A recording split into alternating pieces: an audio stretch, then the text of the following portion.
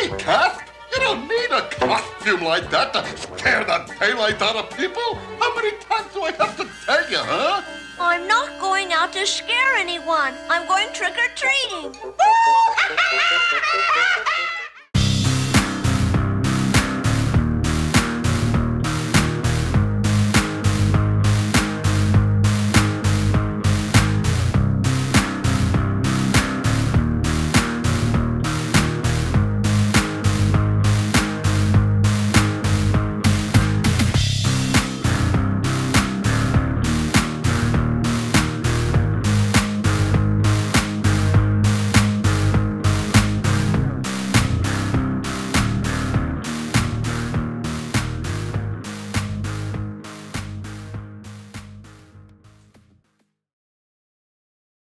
Hey gang, Uncle Todd and Sonny here with our third Halloween TV special. No, fourth Halloween TV special. This is Casper, the Friendly Ghost Halloween special, or the title on it officially was He Ain't Scary, He's Our Brother. And really couldn't find much information on this, only that it was an animated Halloween special, 1979, and it had a pretty good voice cast. Let's see, we got Michael Sheehan, Hal Smith, John Stevenson, Jenny Tyler, Frank Welker, along with Greg Alter, Lucille Bliss, Diana McCannon, Julie McWhirter, and Marilyn Schreffler. So all well-known voice people. The special opens with Casper reading that there's going to be trick-or-treating that night. And so that no one knows that he is a ghost, he decides to go in disguise. And no one will notice I'm a real ghost. I hope. Trick or treat. Oh, thank you, ma'am. Halloween, here I come. Meanwhile, his family, Winifred the Witch and her cat, Harry Scary and Screech, are all preparing to scare people this Halloween. Boo! Are we ready for Halloween? Our biggest night of the year? What do you say, Winifred? Yeah, Harry Scary. Let's go, let's go. Come on, Screech. Well, before they can get out, Harry calls them back and says, you know, we got to sing our song. So they sing their scary Halloween song. At which point Casper comes in, and when they find out that he's planning to go trick-or-treating instead of scare people, they don't take it too well. For your own good, Cap. If you won't act like a ghost, at least you won't get out there and make a fool out of yourself.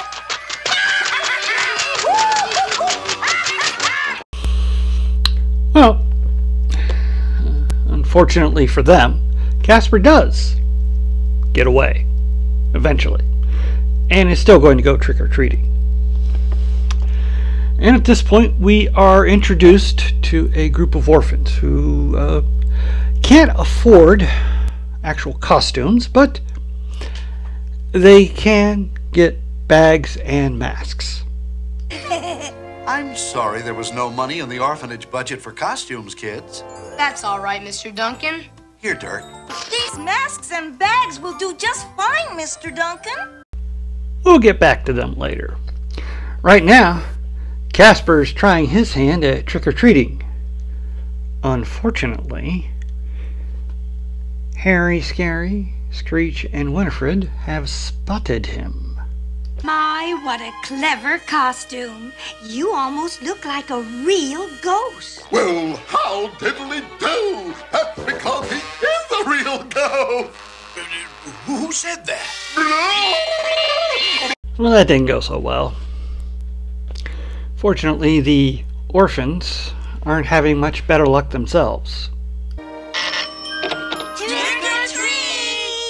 You're not from this neighborhood. So? I suggest you try closer to home. But We don't have a home. Darn old rich snobs. Well, Casper's going to give it another try. Hey, that's a pretty good trick, Sonny. How'd you do it? It's easy for us girls. Well, Casper is so disgusted. He's going to go home. Meanwhile, the orphans are going to give it one more shot themselves. Trick or treat! Okay, gang. We'll go in as soon as they leave. Here they come. You first, Carmelita. Then...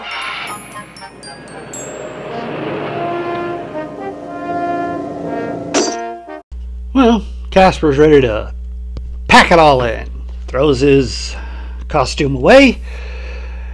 It is about to head home when he runs into the orphans. We haven't had much luck so far tonight either. But we're not quitting. Why don't you come along with us? Gee, thanks. I'd like to, but I think there's something I ought to tell you. I'm not wearing a costume. I'm a real ghost. Yeah, they have the typical reaction when hearing such a thing. Yeah, right. I mean, wouldn't you? So, Casper has to prove it to them. I can fade off and on and fly. Wow. And I can go through things. Pretty impressive. The kids don't have the reaction Casper thought they would. Aren't you afraid of me? I like you, Casper, even if you are a ghost.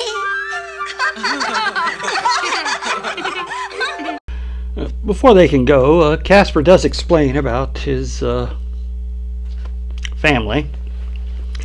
And he says he'll try to keep them from interfering while the other kids get the candies, and they agree that they'll share it with Casper because they're nice kids.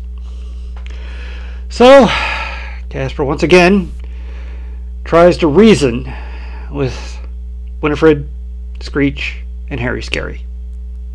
If you want to bother them, you'll have to do it over my dead body. Oh, boy. Here we go again. Get him, Screech.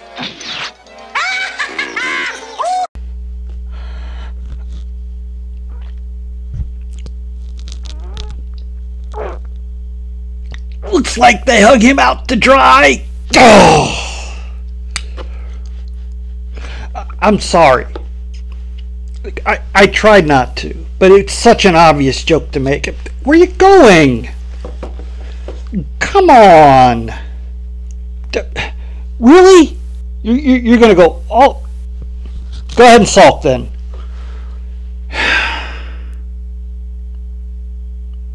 I am sorry, but that was just too good a joke to pass up.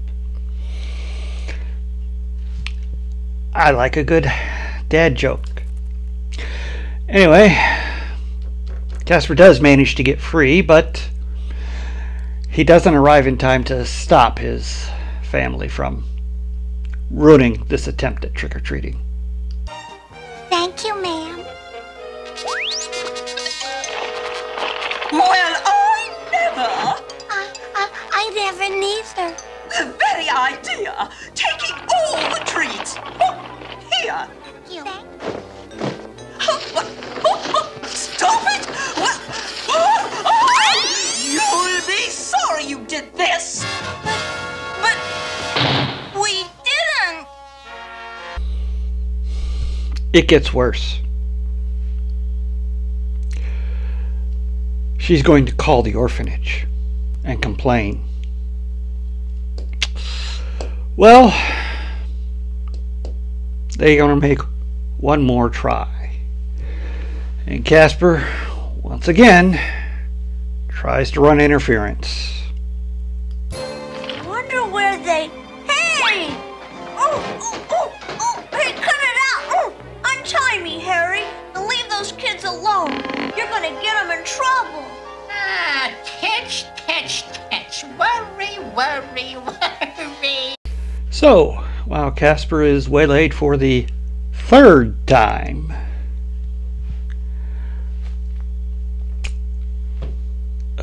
this is the worst prank yet. Huh? Let me give you a hand, kiddo. Don't say I never gave you anything. Here. A bone? What nice children. What are you doing? Stop!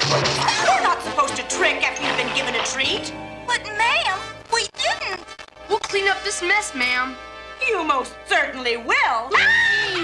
Halloween doesn't seem like fun anymore. That's right, Mr. Duncan. They're cleaning up the mess right now. When they finish, I'll send them directly home. It's just too much for Casper. He's felt like he's made everything this huge mess for his new friends. And so he's going to make his way home by himself. Hey! Hold uppity dee, hold it, kiddo! Where you going, huh? Hold up there! Yoo-hoo, kiddo! It's your old buddy Waddy! Not sure why Casper won't talk to him. Harry Scary seeks out the kids who set him straight on a few things. Hey, what's the matter with my little pal Casper? Did he eat too much candy? What candy?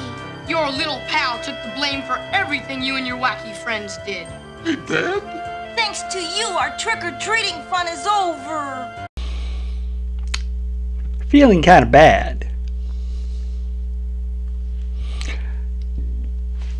Harry decides maybe he can make it up to Casper and the kids.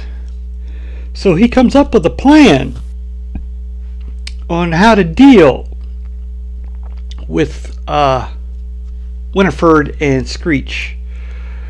And as they work it out, two kids are sent to a house as bait. Fine. It is on, dummy. There must be a kink in the hose. Here, let me have a look. This is for your own good, Screech.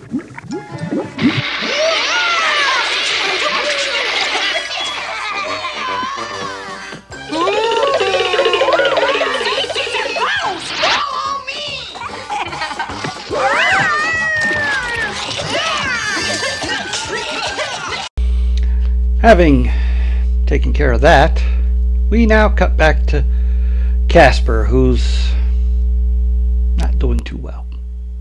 Gee, it would have been better for those little orphan kids if I'd never joined them. Golly, for a while, I felt like I was a real little boy with brothers and sisters. Poor Casper. Someone comes to his door. Now, who could that be? Trick or treat! Trick or treat! Those voices! I know those voices! Could it possibly be... Hi, Casper. It's us, all right. Trick or treat. Happy Halloween. Yes, his orphan friends. How'd they get the costumes?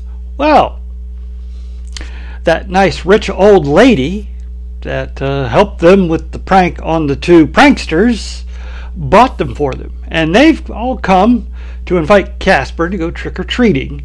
And they tell him how Harry Scary fixed everything for him. So, out they head.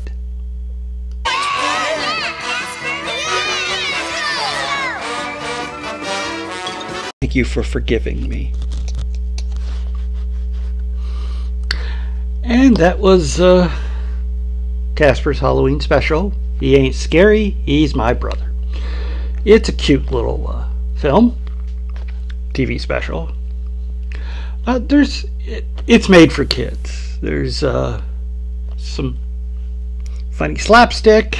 There's some heartfelt pathos. All in all, a pretty enjoyable little romp for little kids, and parents aren't going to be too bored with it. It's only a half hour, so you know. And it's enjoyable. I was never a big Casper fan when I was a little kid. When it comes to Harvey comics, I generally preferred Richie Rich because he generally, in between, jokes about how rich he was, like needing an empty mine to store all his money from his allowance, he would often fight gangsters, supervillains, and other things. And as for the ghosts, I preferred Spooky because he acted like a ghost and he had more slapstick kind of fun in his attempts to scare people. Plus, he wore a little derby, and that made him kind of cool when you're 7. But yeah, it's a neat little Halloween special for the younger set.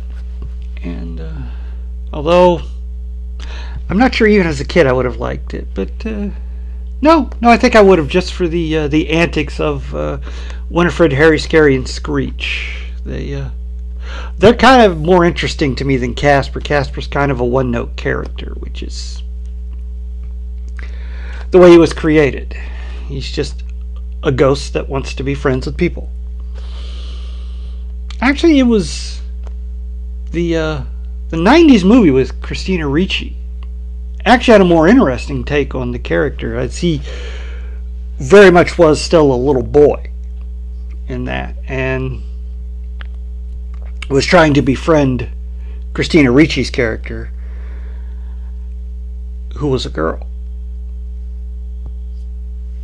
Getting into that age there where they just starting to notice the opposite sex. But for this, yeah, it's okay. Yeah, there's not really much to say about this one. There's not a lot of info, and it's just a pleasant little juvenile jaunt, as we say. Well, that's all I have for this episode. Please hit like, share, and subscribe, and stay after the credits for my favorite scene.